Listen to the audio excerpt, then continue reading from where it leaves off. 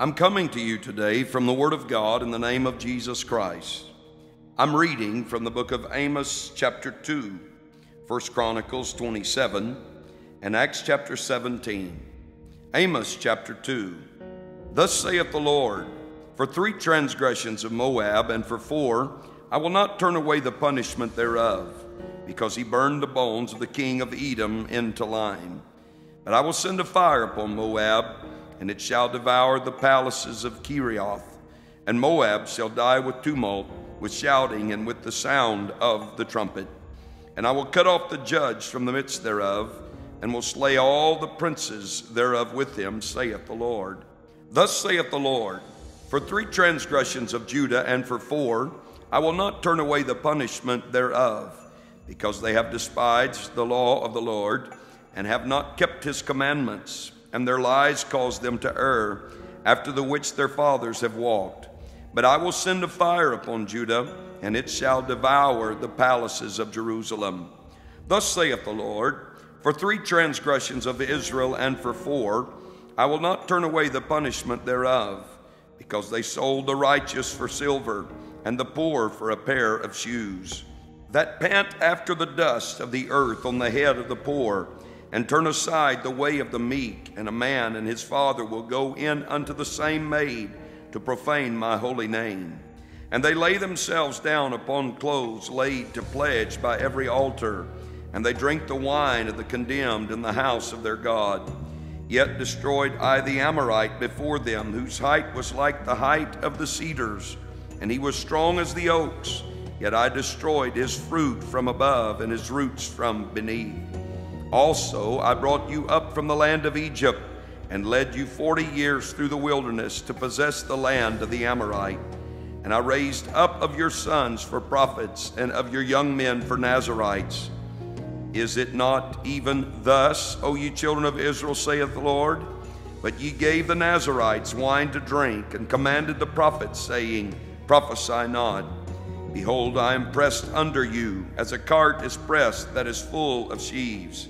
Therefore the flight shall perish from the swift, and the strong shall not strengthen his force, neither shall the mighty deliver himself. Neither shall he stand that handleth the bow, and he that is swift of foot shall not deliver himself, neither shall he that rideth the horse deliver himself. And he that is courageous among the mighty shall flee away naked in that day, saith the Lord.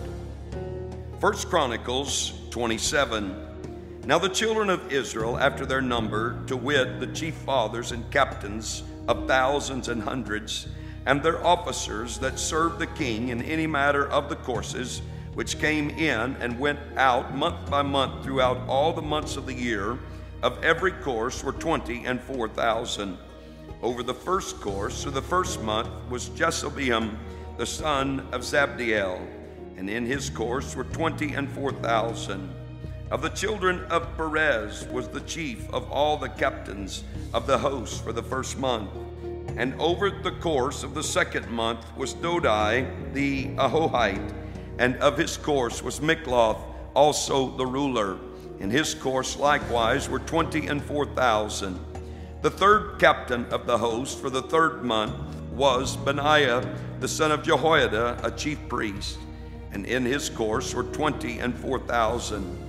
This is that Benaiah who was mighty among the 30, and above the 30, and in his course was Ammizabad his son. The fourth captain for the fourth month was Asahel the brother of Joab, and Zebadiah his son after him, and in his course were 24,000. The fifth captain for the fifth month was Shamhuth the Israelite, and in his course were 24,000. The sixth captain for the sixth month was Ira the son of Ikesh the Tekoite, and in his course were 24,000. The seventh captain for the seventh month was Helez the Pelonite of the children of Ephraim, and in his course were 24,000. The eighth captain for the eighth month was Sibbecai the Hushathite of the Zarhites, and in his course were 24,000. The ninth captain for the ninth month was Abiezer the Anethathite of the Benjamites, and in his course were 24,000. The 10th captain for the 10th month was Maharai the Netophathite of the Zarhites, and in his course were 24,000. The 11th captain for the 11th month was Benaiah the Pirathonite of the children of Ephraim, and in his course were 24,000.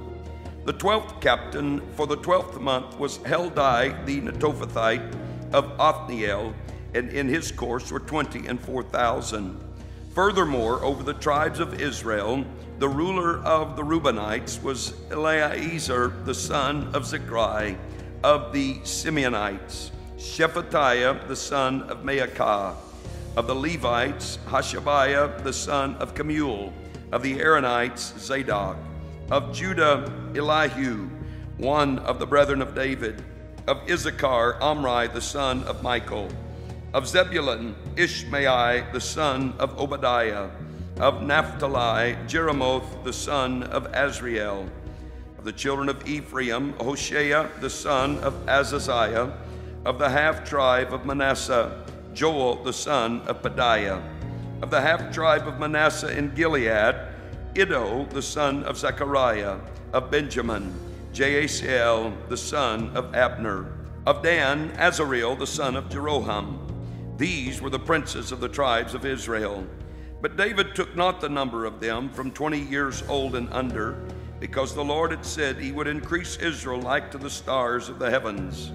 Joab the son of Zeruiah began to number, but he finished not, because there fell wrath for it against Israel. Neither was the number put in the account of the Chronicles of King David. And over the king's treasures was Azmaveth the son of Adiel.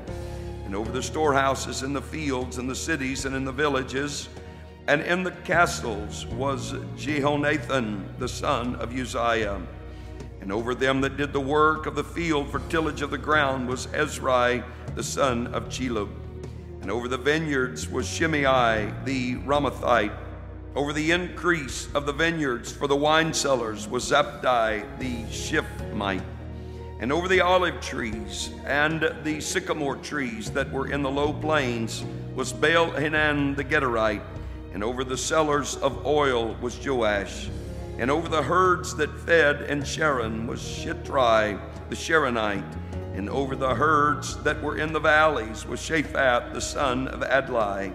And over the camels also was Obil the Ishmaelite.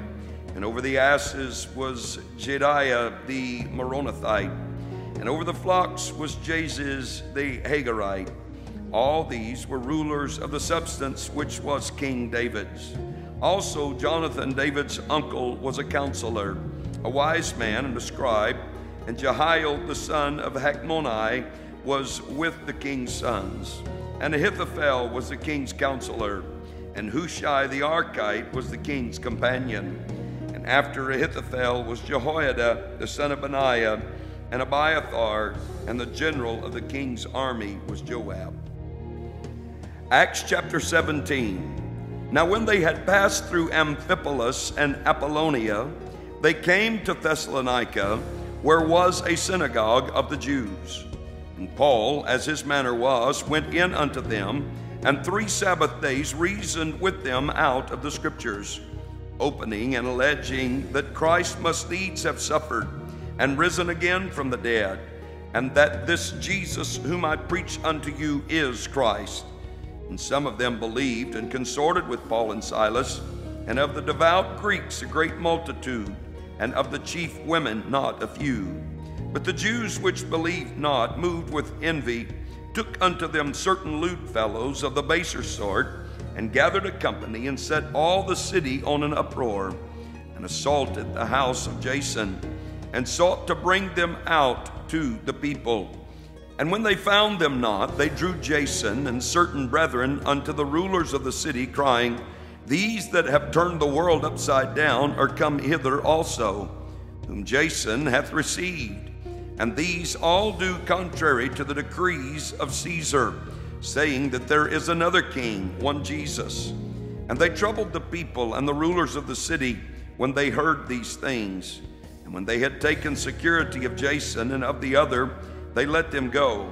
And the brethren immediately sent away Paul and Silas by night unto Berea, who coming thither went into the synagogue of the Jews. These were more noble than those in Thessalonica, in that they received the word with all readiness of mind, and searched the scriptures daily whether those things were so.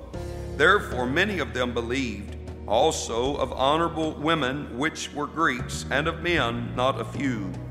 But when the Jews of Thessalonica had knowledge that the word of God was preached of Paul at Berea, they came thither also, and stirred up the people. And then immediately the brethren sent away Paul to go as it were to the sea. But Silas and Timotheus abode there still. And they that conducted Paul brought him unto Athens, and receiving a commandment unto Silas and Timotheus for to come to him with all speed, they departed. Now while Paul waited for them at Athens, his spirit was stirred in him, when he saw the city wholly given to idolatry. Therefore disputed he in the synagogue with the Jews, and with the devout persons, and in the market daily with them that met with him. Then certain philosophers of the Epicureans and of the Stoics encountered him, and some said, What will this babbler say? Others some, He seemeth to be a setter forth of strange gods, because he preached unto them Jesus and the resurrection. And they took him and brought him unto Areopagus, saying, May we know what this new doctrine whereof thou speakest is? For thou bringest certain strange things to our ears. We would know therefore what these things mean. For all the Athenians and strangers which were there spent their time in nothing else, but either to tell or to hear some new thing. Then Paul stood in the midst of Mars Hill and said, Ye men of Athens, I perceive that in all things ye are too superstitious.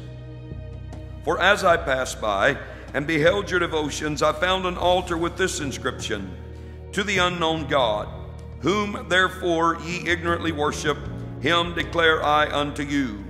God that made the world and all things therein, seeing that he is Lord of heaven and earth, dwelleth not in temples made with hands, neither is worshipped with men's hands, as though he needed anything, seeing he giveth to all life and breath and all things, and hath made of one blood all nations of men for to dwell on all the face of the earth, and hath determined the times before appointed, and the bounds of their habitation, that they should seek the Lord, if haply they might feel after him, and find him, though he be not far from every one of us.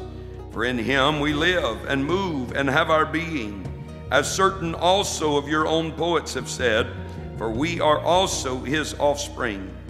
Forasmuch then as we are the offspring of God, we ought not to think that the Godhead is likened to gold or silver or stone, graven by art and man's device.